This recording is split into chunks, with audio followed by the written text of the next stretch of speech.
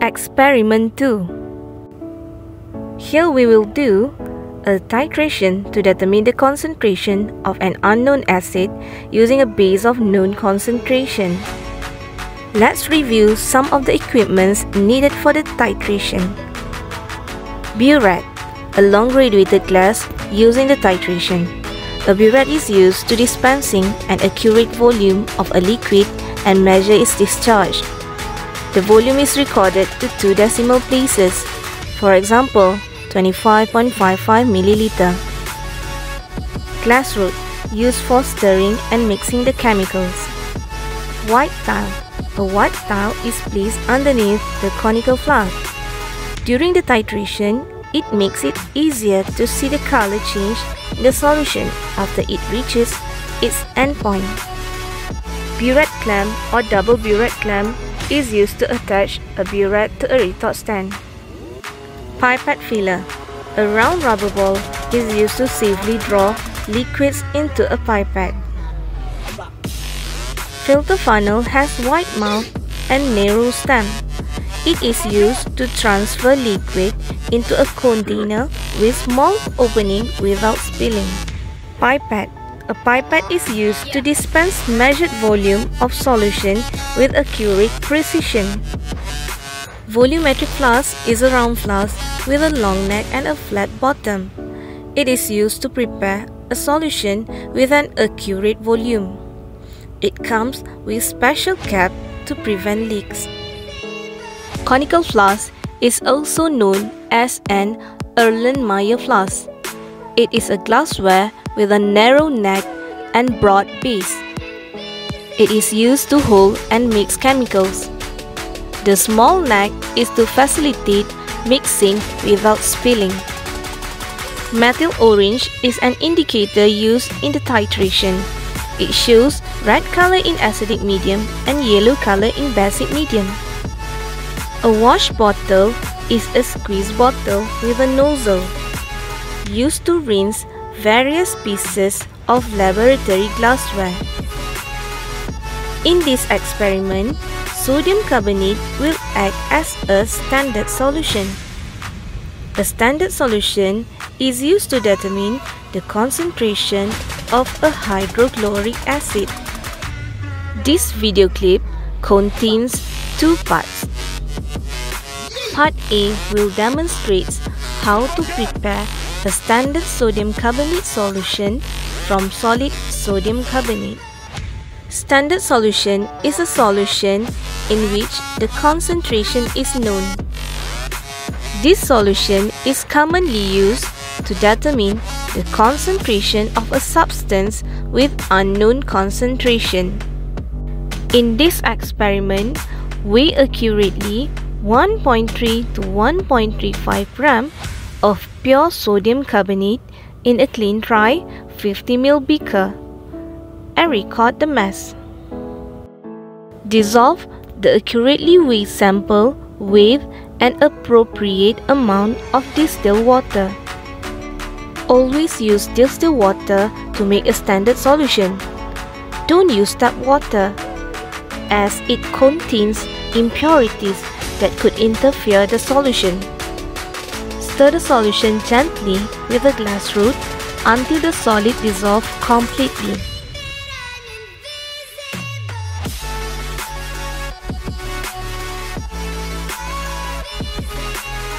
After dissolving the sample, transfer the solution into a 250 ml volumetric flask.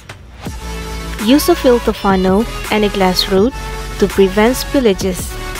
Let the glass rod lean against the beak of the beaker and allow the solution to flow along the glass rod into the volumetric flask.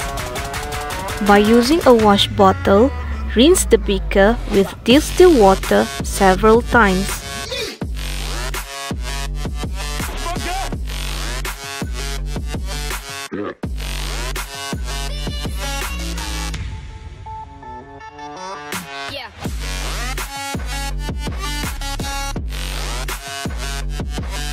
Add the solution into the volumetric flask.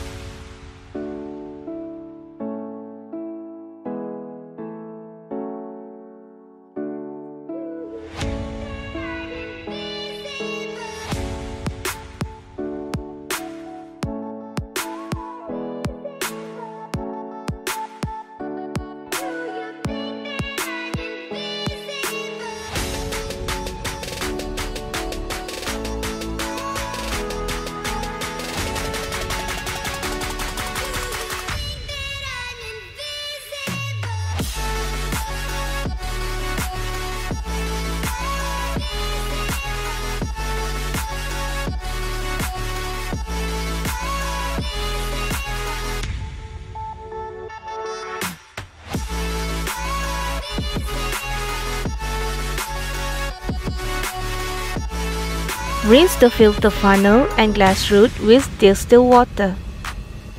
The purpose of doing so is to transfer all sample in the beaker into the volumetric flask.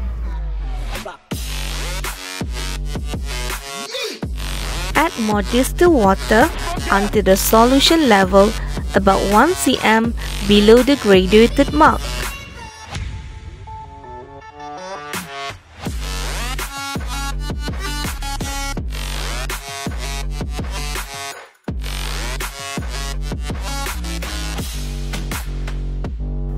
Then, using a dropper, add distilled water slowly until the graduated mark.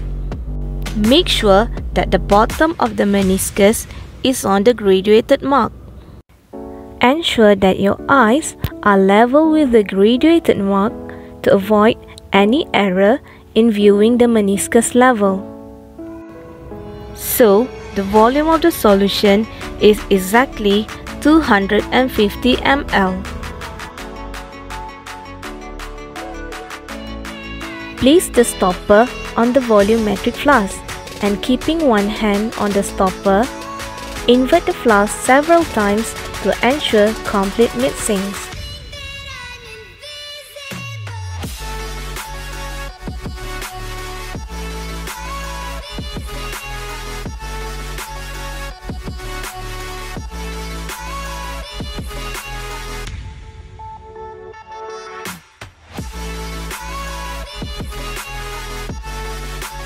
Pour the solution into a beaker. Label the beaker with the name of the solution. We will use this solution in part B of this experiment to find out the concentration of hydrochloric acid solution.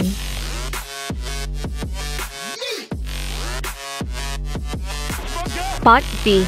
Standardization of hydrochloric acid solution. Rinse the 25 ml pipette with distilled water. After that, rinse the pipette with the sodium carbonate solution. After rinsing, fill the pipette with the sodium carbonate solution until the bottom of the meniscus lies on the engraved line.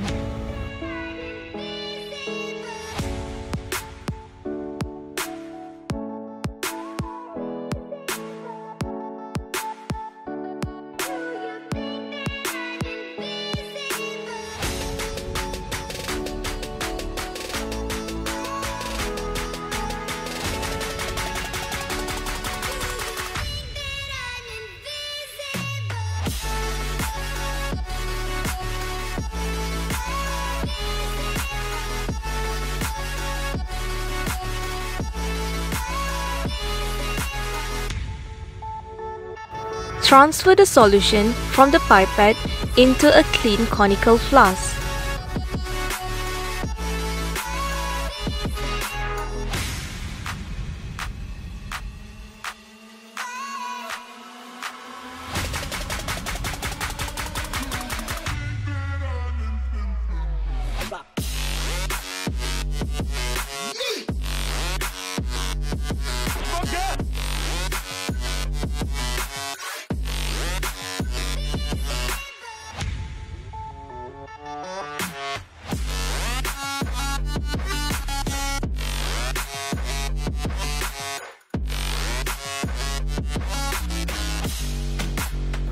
Touch the tip of the pipette against the side of the flask.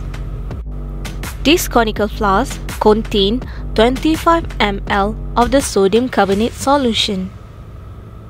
Add 3 drops of methyl red indicator into the conical flask and swirl for uniform composition.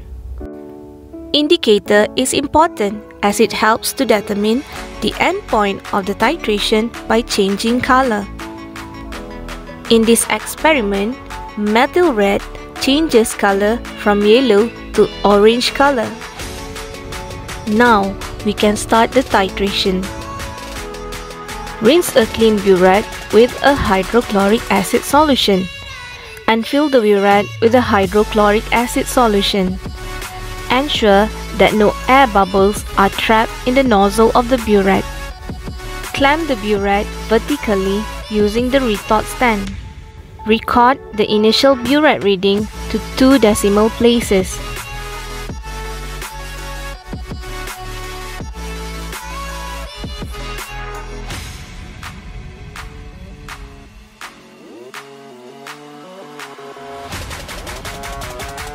Place the conical flask under the burette and on top of a white tile. The white tile helps to detect color changes more easily during the titration.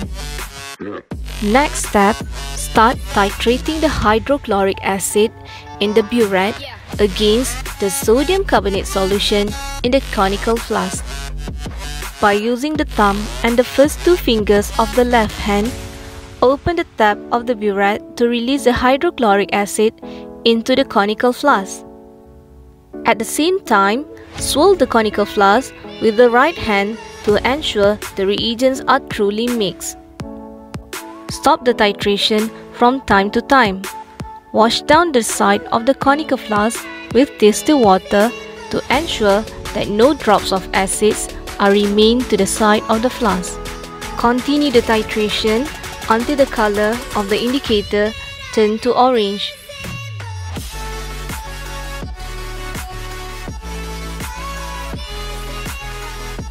Stop the titration and record the final reading.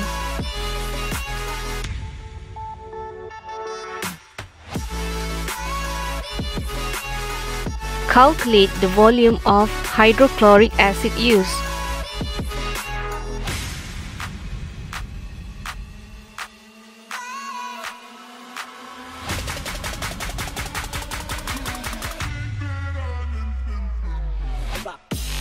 This rough titration gives approximately endpoint. Repeat the titration 3 times. Use the volume of hydrochloric acid used in the first titration to estimate the endpoint of the following titration.